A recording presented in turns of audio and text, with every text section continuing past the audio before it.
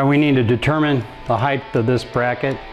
I just want about 4 inches clearance from the bottom of the gantry, and I want to make this gantry 18 inches. So I'm just going to take this block right here, which is 4 inches, and go up to 18. Put my mark right there, and then do the same on this other side. All right, gonna take them back off, gonna cut them off.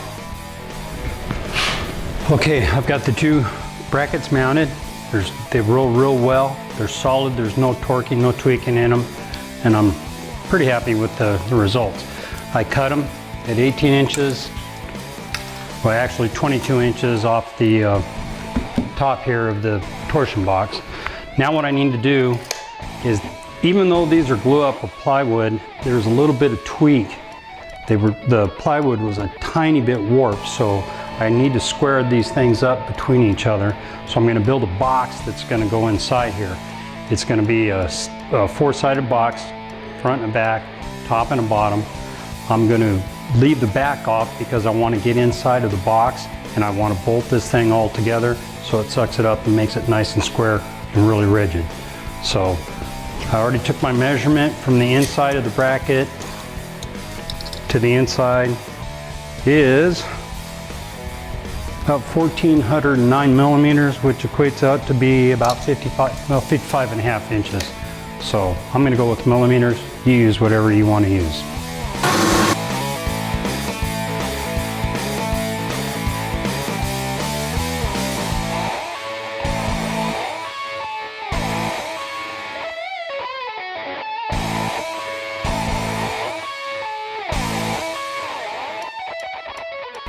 Okay, I still did a bunch more pocket screw holes, but I saved you from watching the whole thing. And I'm kind of a fan of pocket screws, especially when you're not going to see the joint. To me, pocket screws just hold it in place while the glue sets. So it's really about a good glue up. So I'm going to build this box, this like so, this like so, another one down on the end.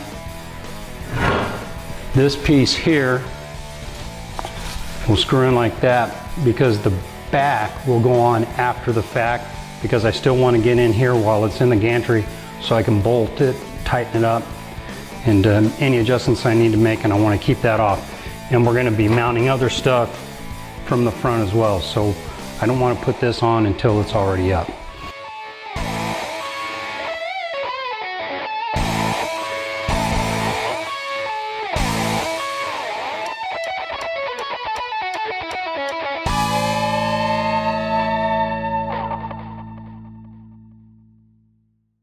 Mistake, a little too long. Got to trim off a little off each end, or one end on both pieces. Then I'll set those in.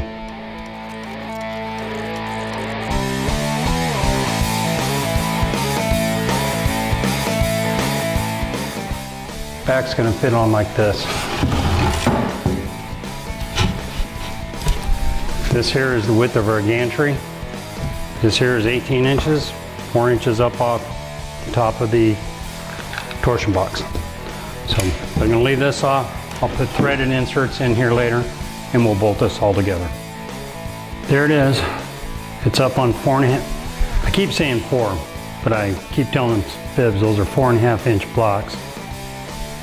And it was a little difficult to put it on there because it was a little tight. I'd rather have it tight and have to force it just a tiny bit rather than have it loose and have it pull it all out of whack, but it wasn't real bad at all. So I got it in there. I've got this template on the end so that I can put 8 1/4 inch bolts. I have some threaded inserts right up here, and I'm going to put those on the inside here on both sides so that I can get it all flushed up.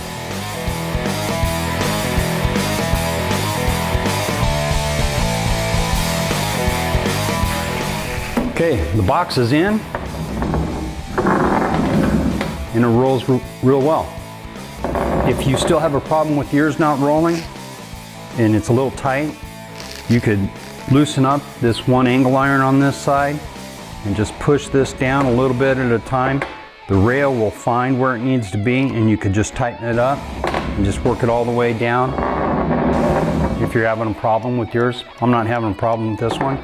My concern is now that as the router is working back and forth and it gets onto the one end and it only is driven on one side by one rack and pinion or one ball screw, this thing is going to rack and tweak a little bit. So we're going to drive it on both sides. So that should alleviate that problem, and it'll roll really well because you can sync those motors perfect. I was going to build the Y rails for the Y rail bracket, but the gantry is getting too big, so I want to work on the rack and pinion instead so that I don't have any problems handling this and it doesn't get out of hand and I can take it off without much problem by myself. So with that, we'll go ahead and we'll start moving on to the next video, and I'll start working on the rack and pinion.